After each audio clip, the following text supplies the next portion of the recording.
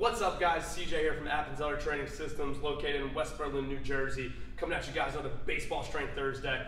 Pretty fired up to bring you guys another series here on stuff we can do right at the field. And I have here a set of J-bands. If you guys aren't familiar, these are Alan Jaeger's kind of arm care bands. What I think gets missed a lot of times is that these can be great for more than just arm care, more than just external rotations, Ys, Ts, Ws, the whole thing.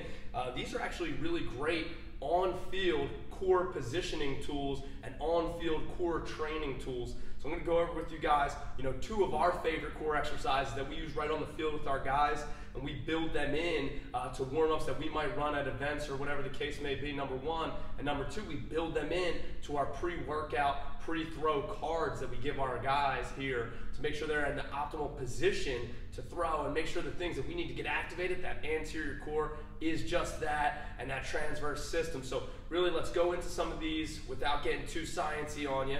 And I want you guys to go ahead and use these right away because everybody has a set of J-bands at home. So check these out. First one, guys, we call this a core engaged dead bug. So basically, I'm using the rack here as my fence, but imagine you're going to carabine right to the fence. Once you're here, I'm going to kind of go from an angle so you can see what I'm doing.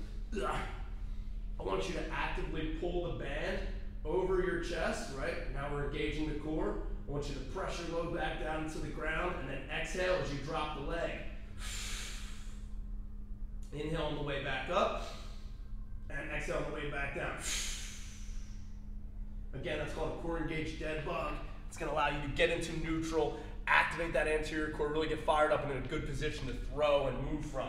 That's number one. Number two is our wide stance chop. Now, you guys have seen these before, I'm sure, with cable columns, with bands, whatever the case may be. But I really like these because, in a way, they're specific to the needs of the ball player before he throws, right? We're activating, the core rotationally, which is really an awesome kind of feedback drill. And number one and number two really gets us ready to go in a specific plane. So check this out. We'll start straight arms. We're going to pull, and then we're going to actively here resist that rotation back before we pull again.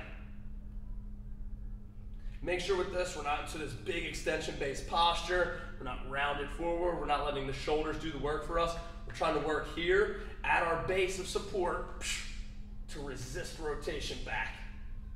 So there you have it, guys. Two uses maybe you didn't think about with your J-band before, and then you can plug right into your pre-game, pre-throw warm-up. Check them out, try them out, let me know what you think. If you want us to come out and do them for your team, just let us know. Drop us a line. We're going to be happy to come out and demo some of these things and some of our arm care stuff for you and your team. Talk to you soon. Peace!